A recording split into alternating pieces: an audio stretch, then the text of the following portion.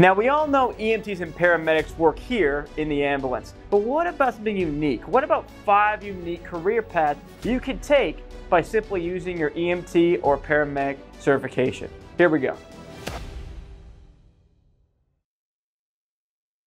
I don't know about you, but I'm excited for this video. I got 5 unique career paths that are tried and true inside of EMS you probably haven't heard of before. So make sure to smash, annihilate that like button down below, hit subscribe for more of this EMS content, and let's get into it.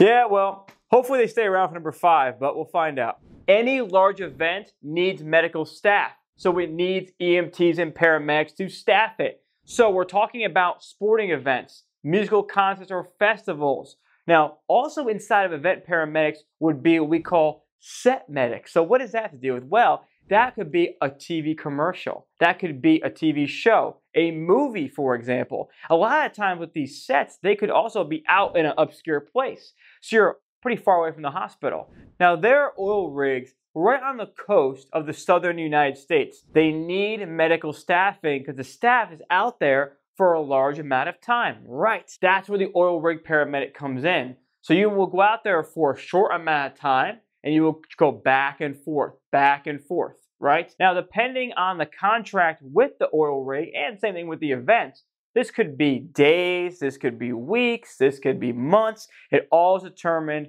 based on that contract. Number 3 I love is community paramedicine, community paramedics. Now with this, paramedics are going out to patients' homes, and for a variety of different reasons depending on the service area, but I'll give you one here. Let's say there was a certain community that was having a high risk of CHF flare-ups. Or let's say there was a community that was found to have a large amount of diabetes patients or a large amount of fall victims in a service area. A community paramedic program could be started to send a paramedic non-emergent out in the field to follow up with these patients after they leave the ER to make sure that they do not go back to the ER, right? So it's a non-emergency style of paramedicine where paramedics help out in the home by doing house calls and visits.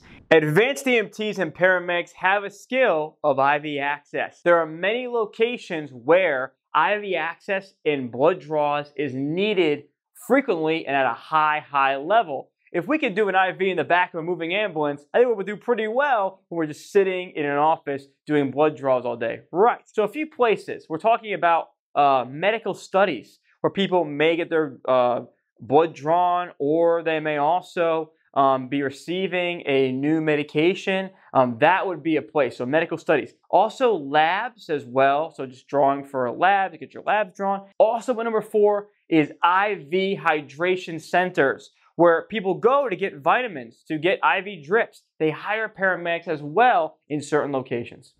Here is number 5. Hey, should I tell them? Okay, I'll tell them. Cruise ship paramedics. Yes, you could actually work on a cruise ship as a paramedic. Carnival, Royal Caribbean, look it up. You can actually, and I know people who have worked, number 5, as a cruise ship paramedic.